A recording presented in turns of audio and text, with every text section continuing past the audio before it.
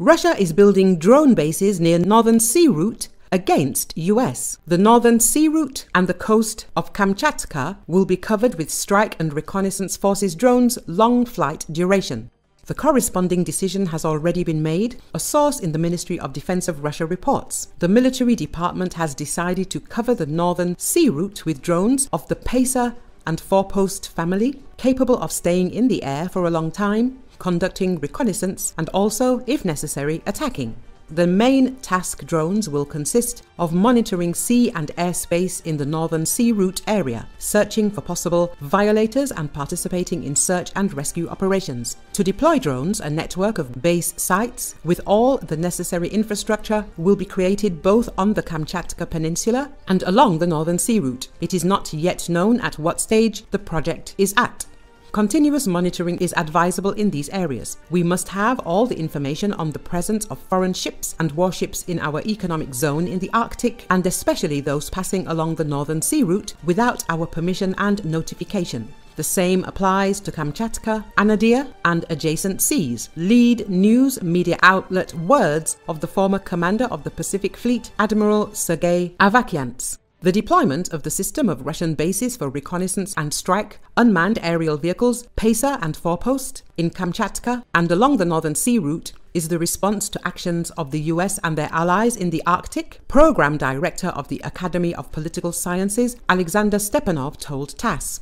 The decision of the Russian Defense Ministry to deploy a network of bases for reconnaissance and strike UAVs, including the integration of Pacer and Forpost family drones, will make it possible to reach parity with the enemy and offsets threats projected by the Pentagon to Russian military and civilian infrastructure in the Arctic. The expert said, the US and their NATO allies are proactively filling the region with the military infrastructure, focusing on F-35 fighter jets and various types of marine and air autonomous systems, Stepanov added.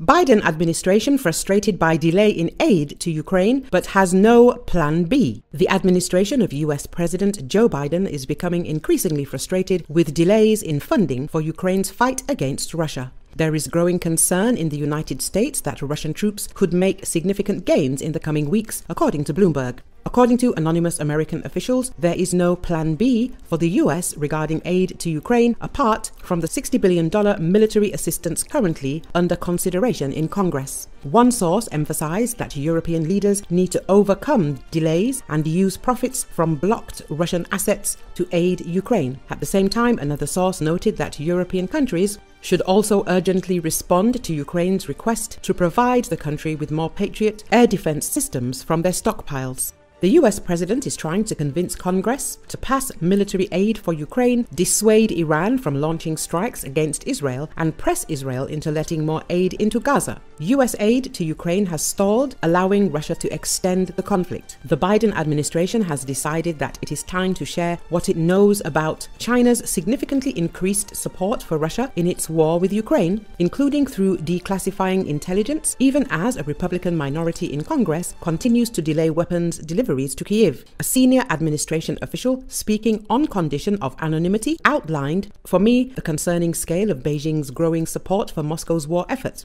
China is dangerous, the official said, and the administration is determined to show allies evidence of Beijing's growing role in Russia's threats to European security. The official said 90% of the reason Russia has been able to sustain the war effort and reconstitute its economy despite sanctions is due to a massive effort by China that ranges from geospatial assistance for Russian targeting to dual-use optics and propellants used in everything from tanks to missiles.